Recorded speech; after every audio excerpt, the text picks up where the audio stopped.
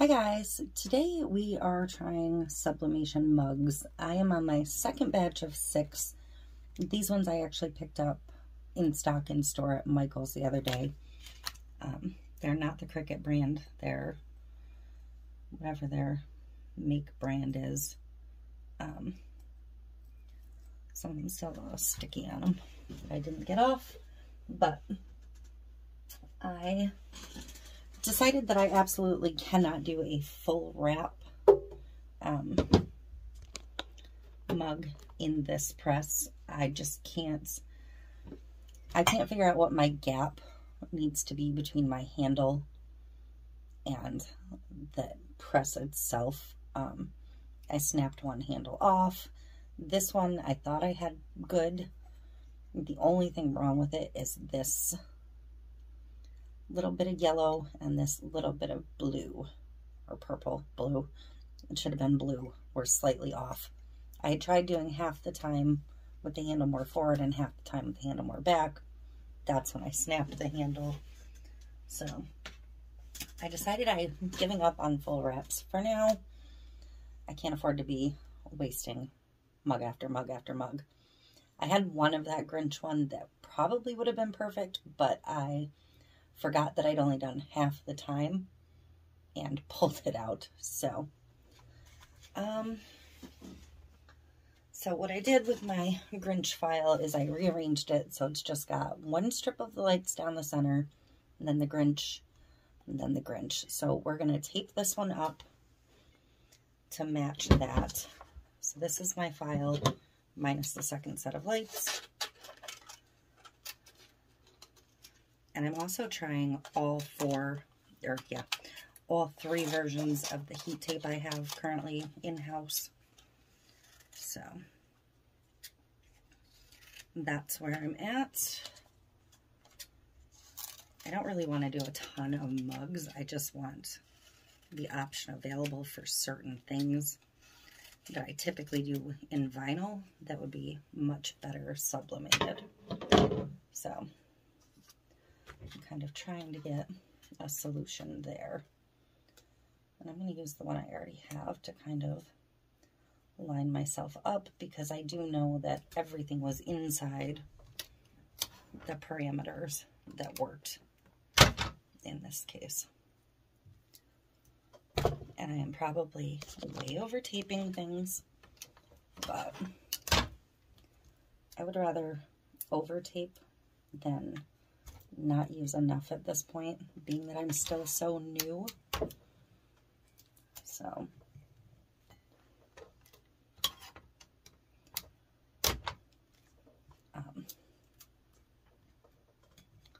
this one you have to be a little more careful taping, because you're going to have spots where you could potentially end up overlapping if you went too far. I'm going to try for just like 2 or 3 pieces on each side, and then 1 at the top and bottom for this image. Maybe 2 at the top, because the hat is a little wider and closer to the top. So, then I'm going to flip her over and put my text on. I printed on A-sub paper using A-sub ink in my Epson 2803. I did have a video setting that all up. I can link to if I remember. Otherwise, it's just a few videos back. I promise I am still working with epoxy. I'm just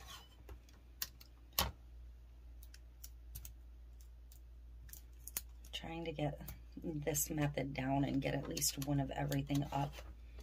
That way I can more work on these on my own time than your time. Because honestly, sublimation's not all that interesting to watch.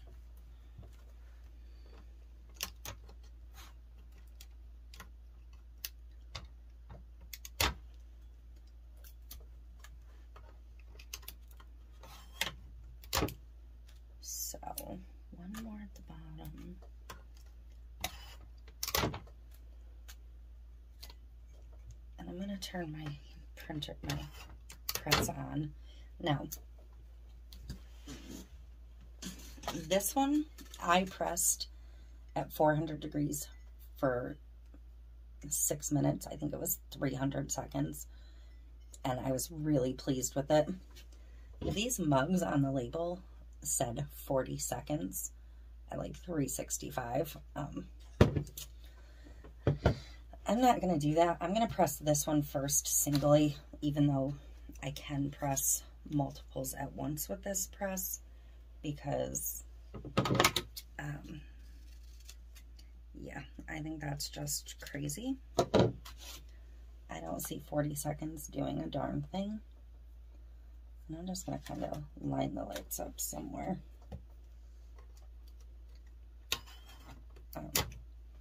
So I'm going to do my own thing on time and temp for this.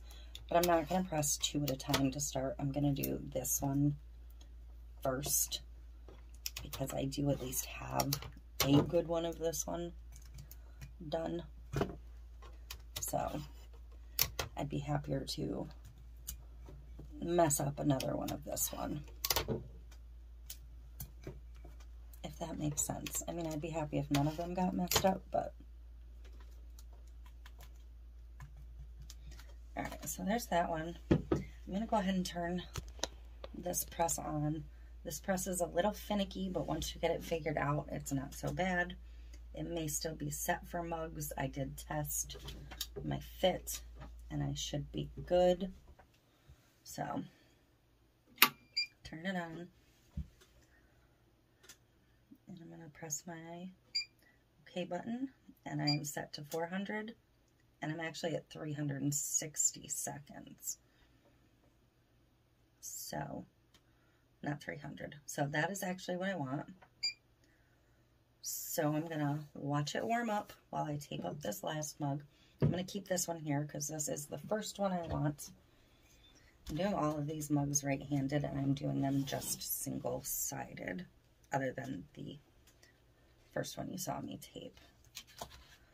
So I'm going to try and make sure I get this pretty straight. You can kind of see through the paper to get a little bit of an idea if you're straight or not.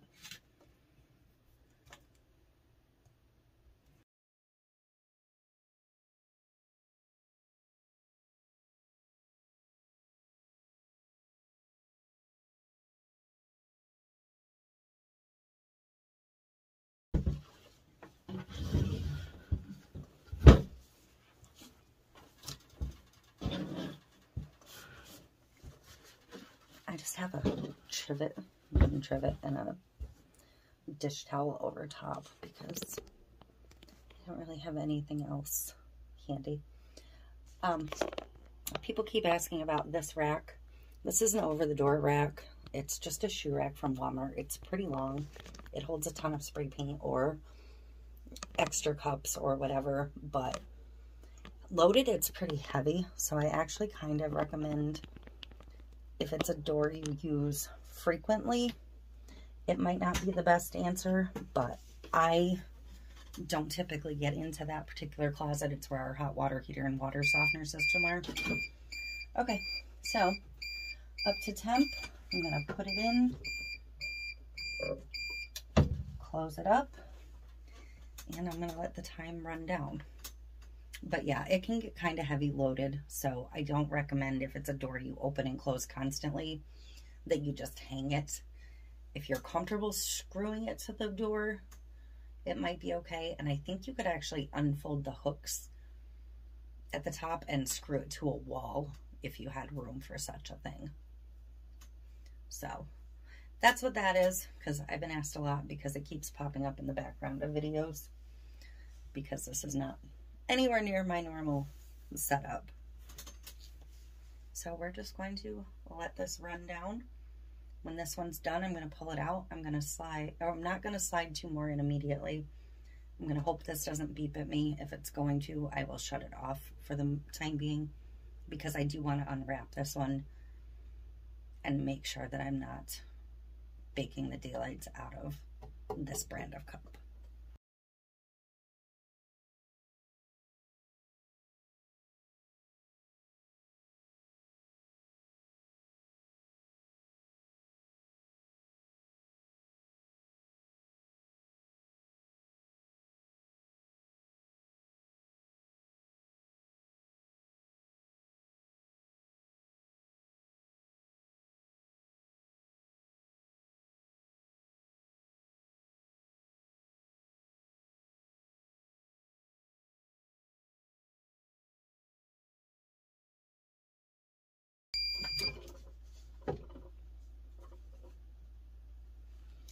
Okay, so that's just gonna sit there and chill a minute. So I'm going to attempt to take a peek. And again, I have too much tape on here. I am aware.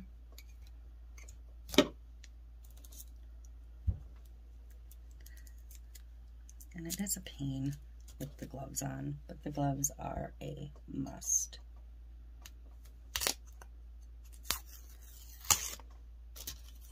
Okay, so I ended up with a tiny bit of ghosting at the bottom where I might have not taped tight enough.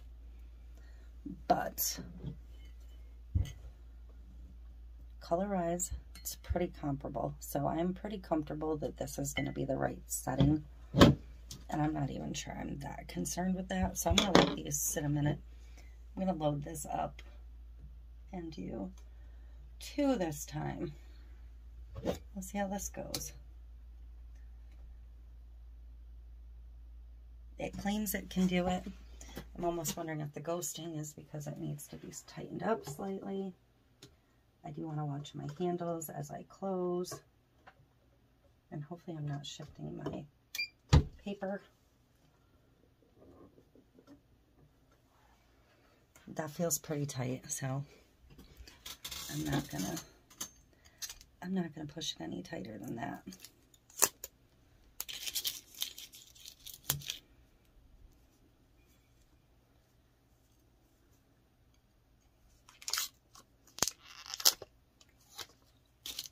I am really pleased with that. So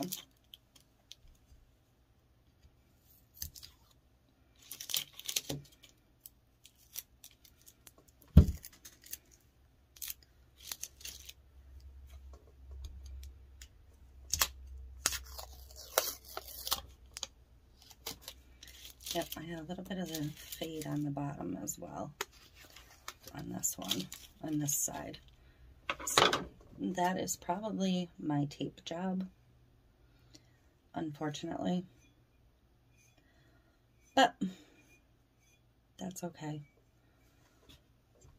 It's not the worst thing that could happen.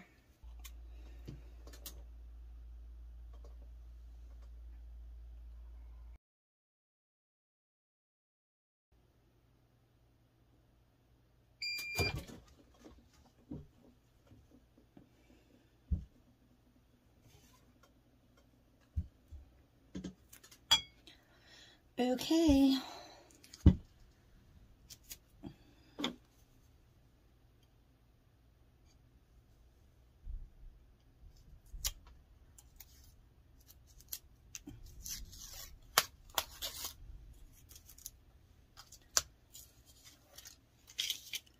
All right. This one came out great. Can't figure out where I need to be.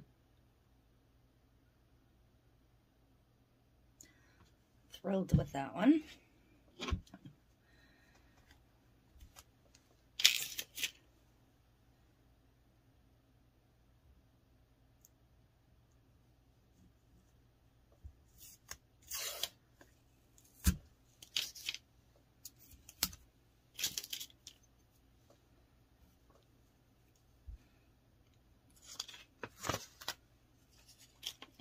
There we go. So I'm actually quite pleased with this one as well. That's not actually fade in the image. That's just a lighter color at the top in this particular image. So that's 2 successful. So I'm going to go ahead and just do 2 again. And then I'll just have one odd man out to run by itself.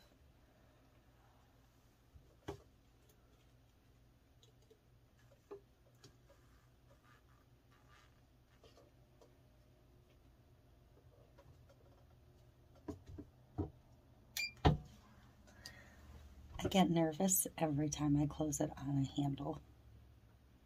So I'm not happy that I messed one up already. Oh well.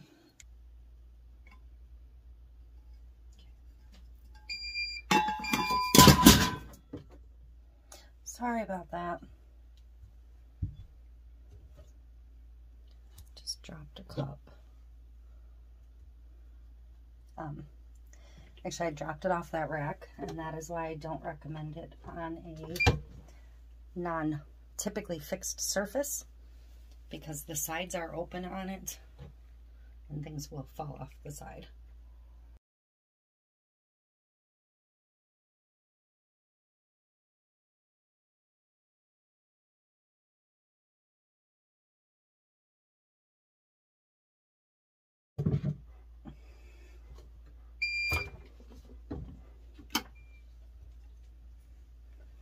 Shut my press off because I'm done with that now.